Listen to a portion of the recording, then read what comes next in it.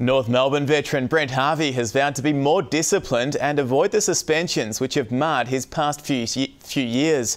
Having just completed his 20th pre-season, Harvey claims he's lost none of his pace and is eyeing off a magical 400 game milestone.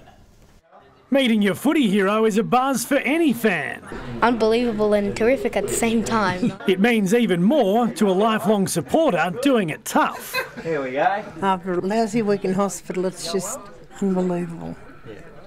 I love my boys. He's hardly a boy anymore, but Evelyn's favourite is the remarkable Brent Harvey. At 36, Boomer missed only one training session for the entire pre-season.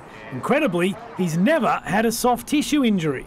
My dad played footy till he was about 50, I think it was, so the genes run in the family. Harvey running onto it. Harvey's also blessed with speed and believes he's lost none of it. I think when you're out in the field and somebody's chasing you, that's probably the best indication, and I seem to still be getting away from them just, so I think that's my main attribute. The durable veteran says he wants to play every match this year. He needs 16 to reach 400 and doesn't plan to miss any more through suspension.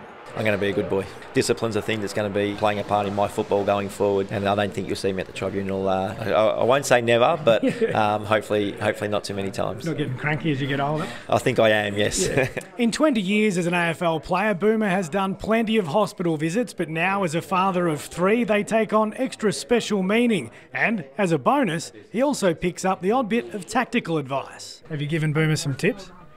Oh, yeah. So, yeah, I like it. Can you tell us? No. While the tips may be top secret, kisses are free, even if you're not a footy star. Nathan Templeton, 7 News.